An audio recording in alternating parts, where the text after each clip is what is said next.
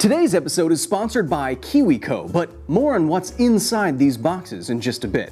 Hint, it's science, in case you didn't know who I was, which you might not. On July 16, 1945, physicist Enrico Fermi was standing about 10 miles away from what would become ground zero for the world's first atomic explosion. But instead of simply observing the blast that he personally helped bring into being during the Manhattan Project, the scientist that he was tearing up and dropping small sheets of paper before, during, and after the explosion.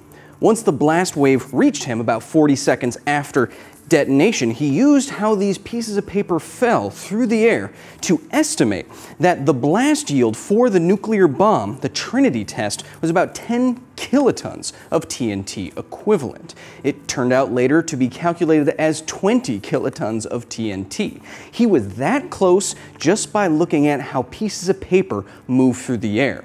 Enrico Fermi had a legendary ability for estimating very complicated phenomena for almost no data at all. He became so good at this, in fact, that the estimate of this kind became the Fermi estimate. And I'm going to show you how to do it today to estimate nearly anything. The air is moving around at about 2 kph in here, by the way.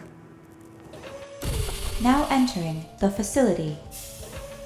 Today's program will be all about exercising your brain and thinking about how to think better. So if you want to follow along with me, feel free to pause the video at any time, grab a sheet of paper and a calculator, preferably a TI-89 titanium.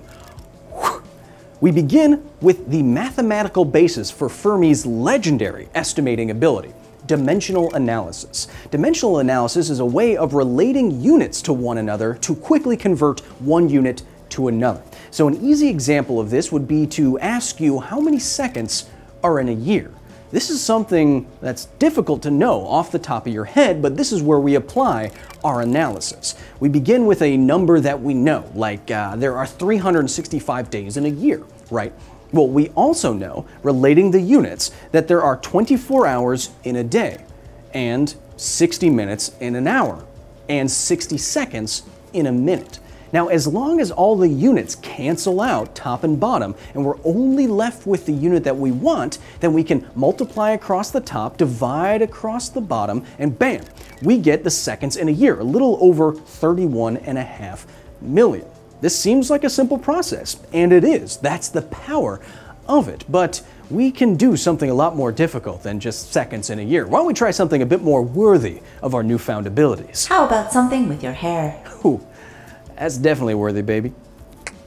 A few years ago, when I was still trapped in a formless, emotionless void, one of you nerds asked me a question that I couldn't possibly know off the top of my head about the top of my head. You asked me, would all of my golden locks, laid end to end, reach the moon? Well, it sounds like a sciencey fact you may have heard of before about human beings, but it's perfect for a Fermi estimation, so let's apply the Fermi estimation process. The first thing that we're going to do is identify and break down the problem. What do we need to know to make a good guess? Well, we need to guess the distance to the moon, the number of hairs on my head, and the average length of those hairs. The next thing that we're going to do is just throw out some numbers and dare to be imprecise here, because over and under estimates tend to cancel out. That's the real secret of this process. How far away is the moon? Is it 1 kilometer away? No. Is it 1,000,000 kilometers away? No. Well, it's hard to say where we should land if we don't apply the third step, which is bounding the problem. Use figures and numbers that you have some confidence to start with. For example, I know that space starts 100 kilometers above your head and that the sun from Earth is about 150 million kilometers away. So for the moon, order of magnitude, I'm going to say it's 100,000 kilometers away to start, and for the number of hairs on my head, I'm going to say about 10,000, because 1,000 sounds like too few and 100,000 sounds like way too many. And finally, for the length of my hair, I know it's about the length of my forearm, which is 1/3 of a meter or 1 foot. Now, it's time for the dimensional analysis. I'm guessing there are 10,000 hairs on my head, and each one of those hairs is 0.3 meters long. One moon distance for us as a unit is going to be 100,000 kilometers. And if we multiply and divide, cancel out the units, At a glance, you can tell that all my glorious hair laid end to end is not going to make it to the moon. Now, 3% to the moon is a long way, but we'd estimate, based on this dimensional analysis, that my hair, no human's hair, laid end to end, would never reach the moon, even those weird humans that play guitar outside of Whole Foods and Birkenstocks in 2021 for some reason. So, we have our Fermi estimate, but it doesn't stop there. The final step in the process is a sanity check. Does this number make sense with everything else we know about the world? Well, again, like I said, this hair end-to-end fact sounds like other sciencey facts you may have heard of, like how long all your blood vessels would be laid end-to-end, and then you would definitely die. But I think you have way more blood vessels in your body than you do have hairs on your head, so I think it being a lot less than something like that crazy distance makes sense. So, Arya, could you do the final calculation? Beep boop beep bop. Supercomputers are really fast. You see, we came up with a value that was within 50% of the true value. We were off, yes, but we were so close that we still answered the question completely correctly. This is true mathematical power. If you follow these steps with rigor, you should be able to estimate things that you have no business knowing off the top of your head. And I really want to prove this to you today. Let's try something a lot more difficult. Growing up, my favorite animal had to be the great white shark. So here's the Fermi problem for me. How many great white sharks are swimming off the coast of California right now? That sounds nearly impossible to guesstimate without looking anything up, right? Well, witness the full power of an operational Fermi estimate as we use educated guesses to hopefully get within proximity of the correct answer. Now, being my favorite animal, I do know some facts about great whites, but this is going to be difficult even for me. Pay attention to how I follow our Fermi steps. I know off the top of my head that your chances of getting attacked by a shark are about 1 in 4 million. If we compare that number to the 7 billion people in the world, or thereabouts, that should give us a ballpark number of yearly shark attacks. I'm now going to guess that the minority of attacks are fatal, maybe 5 out of every 100. I also know that just 3 shark species make up the majority of fatal attacks, so I'll say that only 1 out of every 3 fatal attacks per year are by great whites. But not every great white will commit a fatal attack. This number has to be small based on the total population. So I will further say that only 1 out of every 100 great white sharks in its lifetime has a chance of killing anyone. Finally, I can only think of 3 main habitats for great white sharks off the top of my head: Hawaii, South Africa, and the coast of California.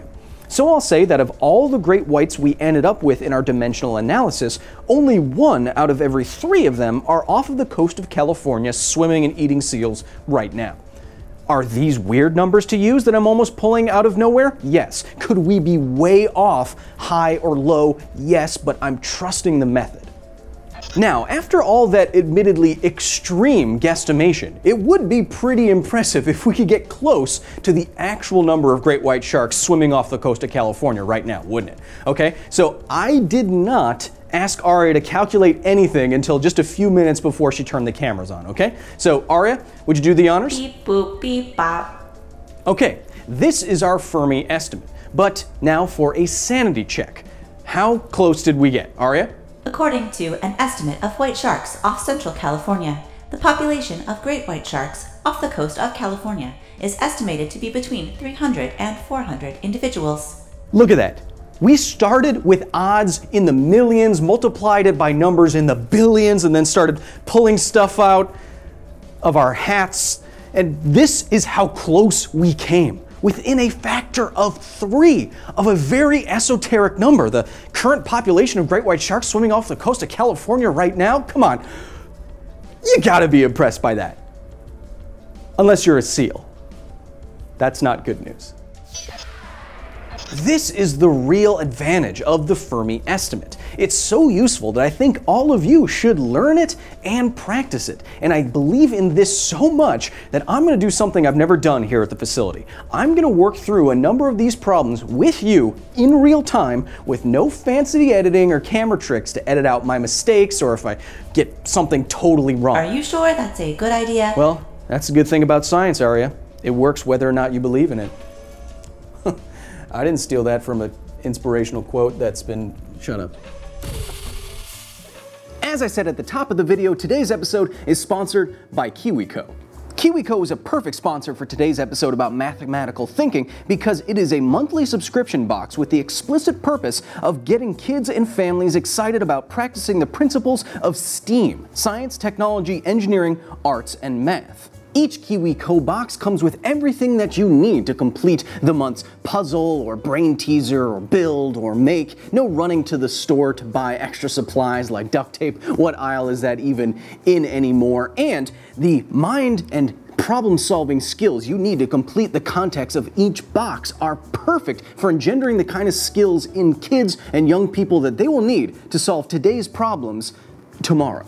KiwiCo also has families and availability in mind. It ships to now more than 40 countries and provides hours of sciencey entertainment each month, no matter if you are 8, 108, or immortal like me. If you want to try KiwiCo like I did, you can go down into the description of this video or go to kiwico.com/Kyle to get 50% off any first box of your choice. It's the perfect gift or monthly activity to get your mental gears a-spinning. I mean, look, I made an air hockey table right on my desk here. It's perfect, especially if you're doing Fermi estimations all day like yours truly. Let's get back to that.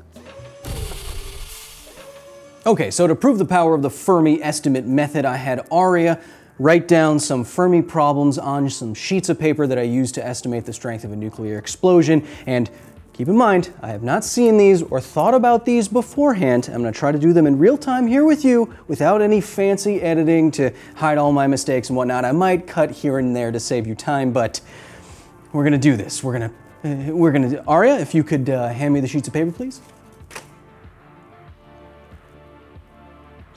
Okay, let's get started. Thanks. You can go. If you never cut your hair in your whole life and it grew continuously, how long would it be? Okay. So another hair question. What we do, start from the place of confidence, right? With our numbers as we're throwing out numbers, right? So I know approximately that hair grows, what, 5 millimeters a week? Does that sound right? So 5 millimeters a week. And then we would start our dimensional analysis. So if we start 5 millimeters a week, we know that there are 52 weeks. Oh, that's the wrong. 52 weeks in a 1 year, and the average person lives 72 years in one life. Oh, I messed it up again. There's 52 weeks in 1 year. And it's not pretty when you're just doing it like this. 52 weeks in 1 year, and there's about 72 years in one lifetime. So in how long will your hair get in millimeters in one whole lifetime? Well, if we multiply these things to get my calculator's out of batteries, it's perfect. That's perfect that this is. So we have 5 millimeters times 52 weeks times 72 equals 18,720 millimeters, which if we divide by 1,000 to get meters, we have 18.72 meters, which is roughly a lot of feet. So I'm going to say that it's around 18 meters if you let it go. Next question we got from Aria is, how many points were scored in the NBA total last season? Well, if you want to know anything about sports, you came to the right guy. So so total number of points. Let's throw out some numbers and let's bound the question, right? I know there's not 5 points scored in an NBA game. I also know there's never 200 points scored in an NBA game. I think it's around 100, something like that. and each team is going to score around 100. Again, if we're going order of magnitude, it's not 10, it's not 1,000, let's say 100. So each team is going to score combined 200 points per game total, right? So 200 points, if we're estimating 100 points per team. 200 points per game. Now, how many games are in an NBA season? I have no idea. Is it dumb like baseball so that the win percentages don't really mean anything? I'm gonna say 100. It's somewhere between like 90 and 200, right? Again, we're bounding here. So I'm gonna say that there are 100 games per season, right? And now we cross out games and we get points per season. Points per season, but is that total? Yeah, right? 20,000 points per season. Okay. Come on, Aria. That was an easy one, right? How many dump trucks would it take to haul away all of Mount Everest? That one is significantly harder. We're humans. We have technology. Why don't I just... The Fermi estimate will be for something that would be much harder, the dump trucks. We know, we can calculate the volume of Everest. Everest has been measured all over the place. So I'm gonna look up the volume of Everest. No, this isn't cheating. This is using what we have. Okay. The volume of Everest is 2.1 times 10 to the 12th cubic feet. Okay. So, 2.1 trillion cubic feet. How big is a dump truck? Well, I've stood next to a large dump truck before. So I'm gonna say that, okay, so I've stood next to a dump truck. Dump trucks are pretty tall. I'm gonna say they're twice my height. So, and width-wise, length-wise, they're twice, let's go 3 times my body length, because they're big trucks, and then twice my body length for the width, okay? I'm estimating a very complicated thing just based on how big that I remember it being next to me.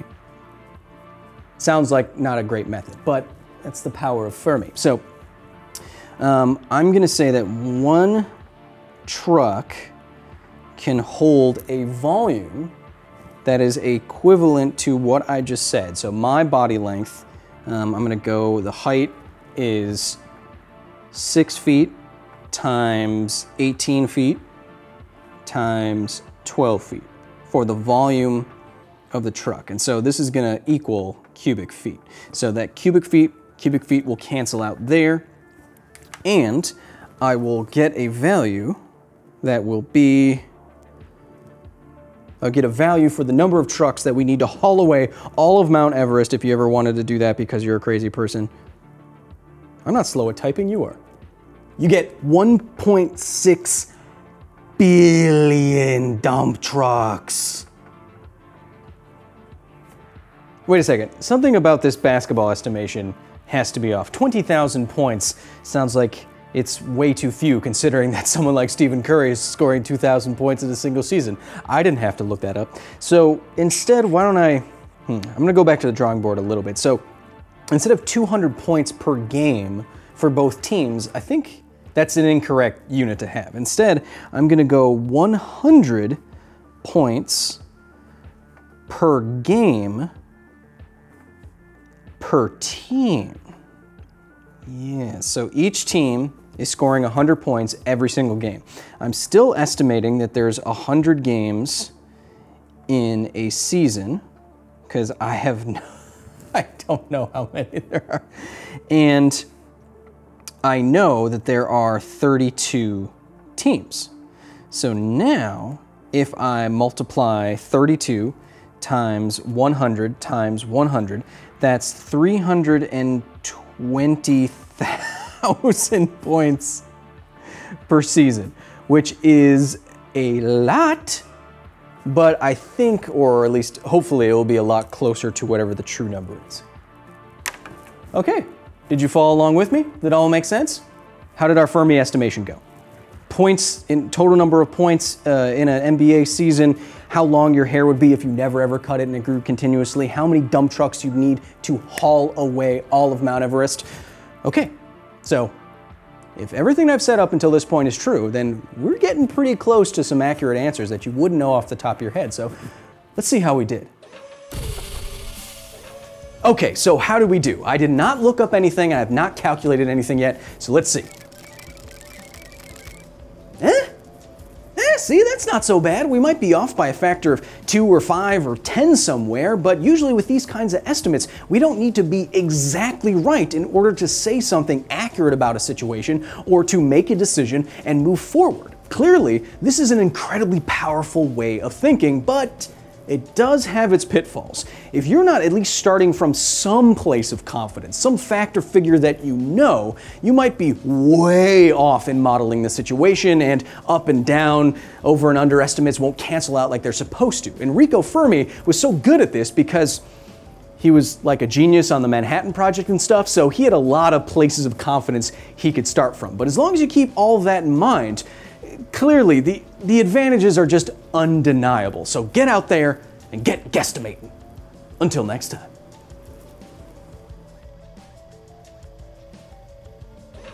Now exiting the facility.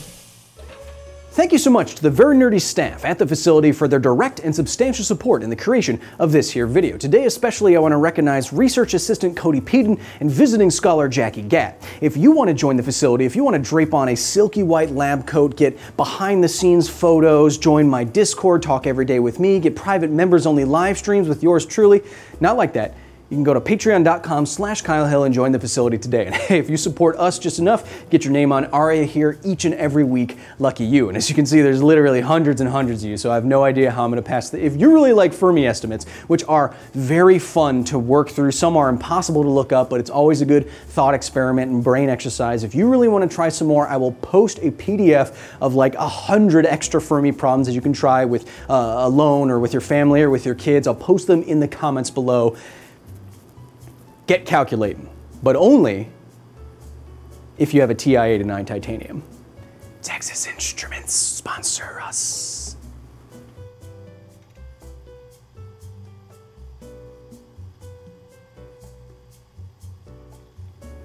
Thanks for watching. I mean, you can have any calculator you want, I don't care.